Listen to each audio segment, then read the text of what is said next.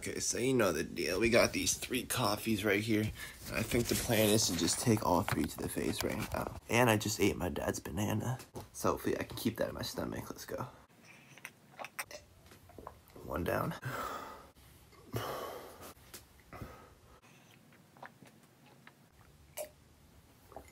2 down. Oh. If I puke, I'll try and get on video, but I don't think I can. I actually can't chug the 3rd one. Give me a second. Time for a bowl of tobacco then, obviously. Yes, my bowl piece is broken in half. I just gotta tape it back together. It's not that big of a deal. No, I'm joking. Well, I'm not joking. Like, my bowl piece is broken, but, like, we're good over here. Fat bowl of tobacco, you know what I'm saying? I'll pack it all the way. Some advice.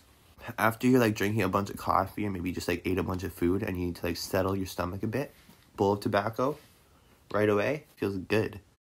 Yeah, I'm with your bitch and I ran out of condoms. Started fucking a roll, no problem. Please give a stick cause you know that I got one. She gave me top just from the bottom. I gotta hit that, split that. She wanna bring a friend, I said I'm with that. It's too many ops, can't miss that. You think I'm done the bowl? No, it's never it. But I am not Christian. And I pray to God, I hope he listen. I smoke as I got it. We cook it, heat up in the kitchen. Feel like Betty Crocker on a mission.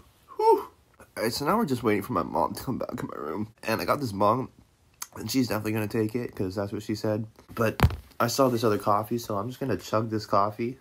Hopefully we could deal with that. Yep.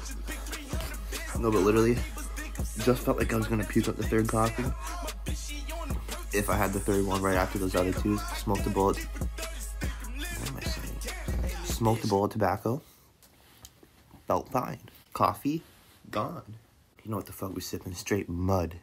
Okay, now that I said that, I feel like I should say this. Coffee is amazing for you. Like, I was never a big coffee drinker. Like, I drink it, like, before school, like, before math class. And I noticed that would, like, significantly help me get through the morning, do math, and just focus in school, you know what I'm saying? So then I started drinking coffee, like, on a regular basis. And I'm like, oh, this is actually, like, really helpful. And I was like, what would happen if I just piled these up, like, an insane amount?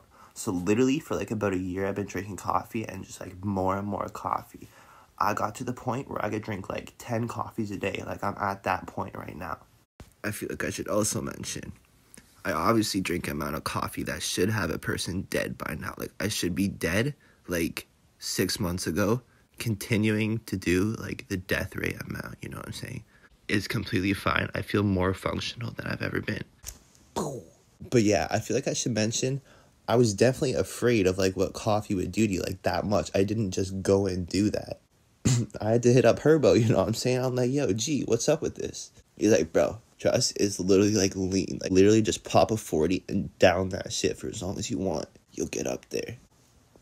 So, I started doing that, and now let's continue, okay? Like, I was, like, straight up, these guys would get, like, crossed if I start going down that road. So I was like, yo, that must mean I just need to drink bare coffee. So yeah, now I'm at the point where I can have like 11 coffees in one day and like just repeat it the next day. Like, if my stomach is feeling good, if I'm smoking tobacco, eating good, eating vegan, and staying like balanced and steady, you know what I'm saying? Not really gonna make yourself sick out here like that. So, coffee, strongly recommend. Straight mud, eh? Yeah, we're sipping that mud. Crazy, amazing.